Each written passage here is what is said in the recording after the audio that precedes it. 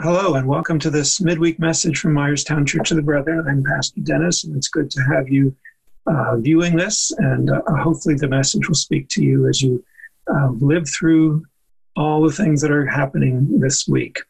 This coming Sunday is Mother's Day, so my message this week is going to focus around the idea of Mother's Day, and specifically about honoring our mothers.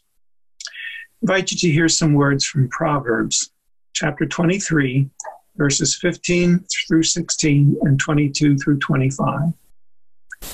My child, if your heart is wise, my heart will be glad too. My soul will rejoice when your lips speak what is right. Listen to your father who begot you, and do not despise your mother when she is old. Buy truth and do not sell it. Buy wisdom, instruction, and understanding. The father of the righteous will gladly rejoice. He who begets a wise son will be glad in him. Let your father and mother be glad. Let her who bore you rejoice. Well, that fifth of the 10 commandments in Exodus 20:12 is the one that says, honor your father and mother. This coming Sunday, of course, as I said, is Mother's Day, in case you might have missed that. So I've been thinking about ways we can honor our mothers in these days of COVID-19 and social distancing. My mother is 91 years old and is a resident in one of the greenhouses at Londonderry Village in Palmyra. On the one hand, I am thankful for the steps the village has taken to protect its residents from the virus. But on the other hand, it's been nearly 2 months since I've seen my mother. We talk on the phone, but it's not quite the same as an in-person visit. I bought her a card and will mail it today or tomorrow, and I'll call her on Sunday, but it's just not the same as visiting her or taking her out for dinner.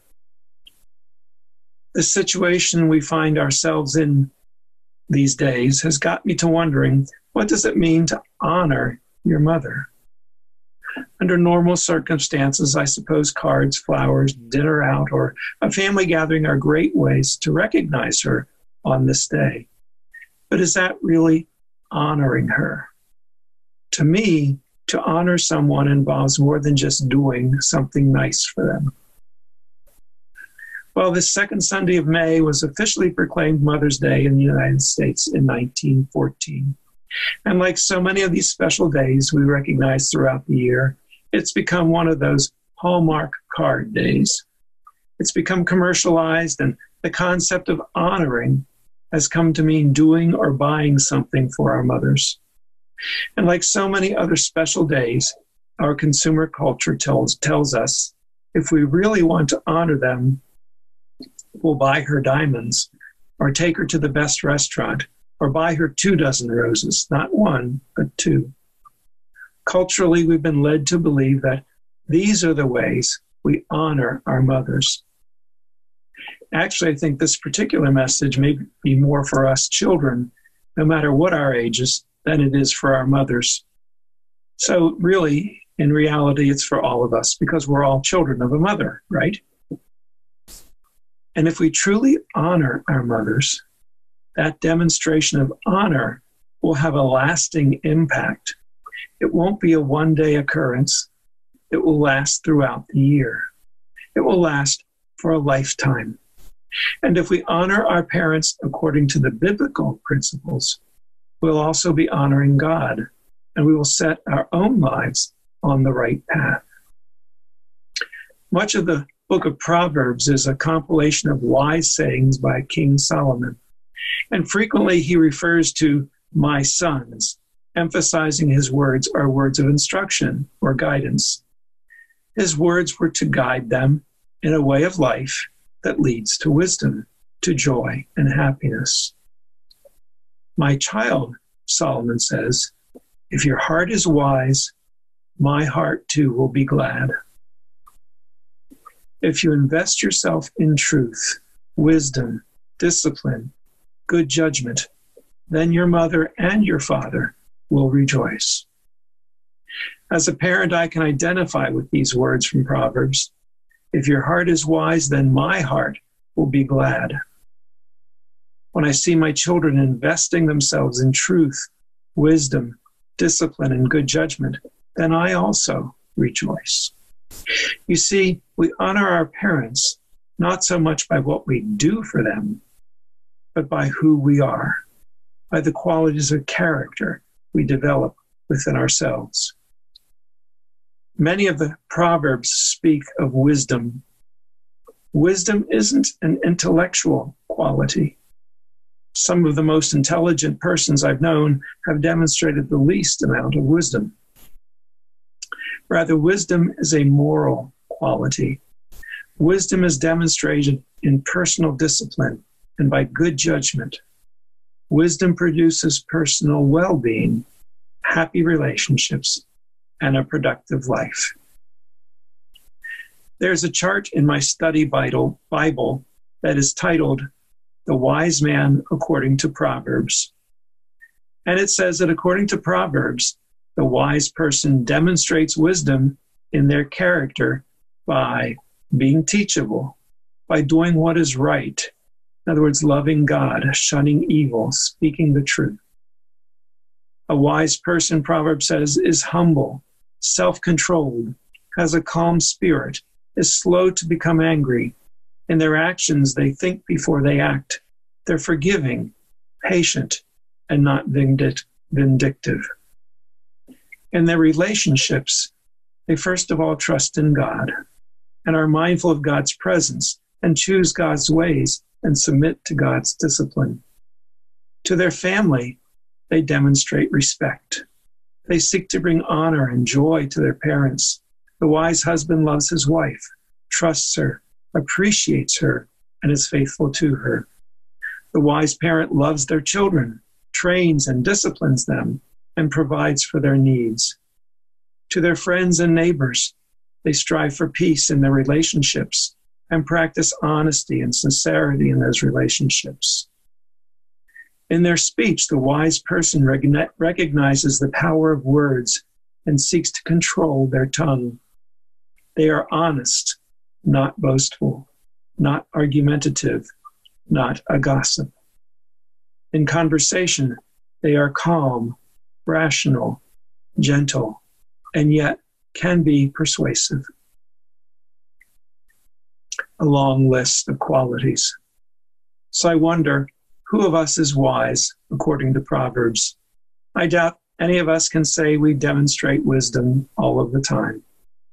Those of us who have been around long enough to know understand that wisdom is something that comes with some life experience. But we also know that the sooner we find wisdom, the better off we will be. So where do we find this kind of wisdom? The writer of Proverbs also gives us some clues. Proverbs 1:7. The fear of the Lord is the beginning of knowledge. Proverbs 2:1-6. My child, if you accept my words and treasure up my commandments within you, making your ear attentive to wisdom and inclining your heart to understanding, if you indeed cry out for insight and raise your voice for understanding, if you seek it like silver and search for it as for hidden treasure, then you will understand the fear of the Lord and find the knowledge of God. For the Lord gives wisdom. From his mouth come knowledge and understanding. I really like Eugene Peterson's paraphrase in James 3:13-17, the Message. He writes, "Do you want to be counted wise, to build a reputation for wisdom? Here's what you do. Live well, live wisely, live humbly. It's the way you live, not the way you talk, that counts. Mean-spirited ambition isn't wisdom. Boasting that you are wise isn't wisdom. Twisting the truth to make yourselves sound wise isn't wisdom. It's the furthest thing from wisdom. It's animal cunning, devilish conniving. Whenever you're trying to look better than others or get the better of others, things fall apart and everyone ends up at the other's throats. Real wisdom, God's wisdom, begins with a holy life and is characterized by getting along with others. It is gentle and reasonable, overflowing with mercy and blessings, not hot one day and cold the next, not two-faced. So what kind of wisdom guides your life? Do you find in most of your relationships that things go from one crisis to the next? That they always feel like they're falling apart and you're always getting at each other's throats? Or do you find real peace in your relationships? For the most part, you get along and people respect you and you respect other people, and your relationships bring blessing to your life. What kind of wisdom guides your life and your relationships, especially that relationship with your mother?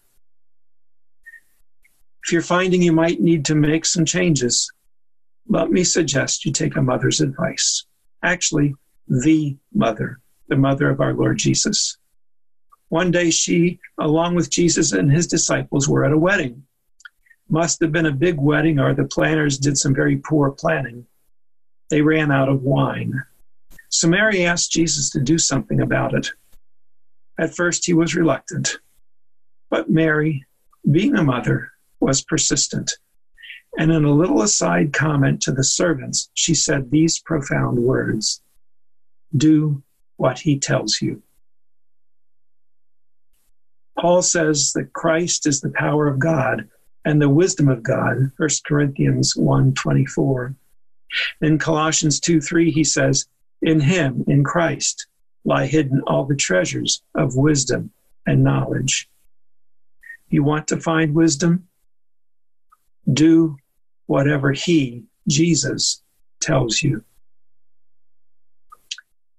Well, speaking as a parent, and I think I could well be speaking for almost all parents, my sons, my daughter, if your heart is wise, then my heart will be glad indeed.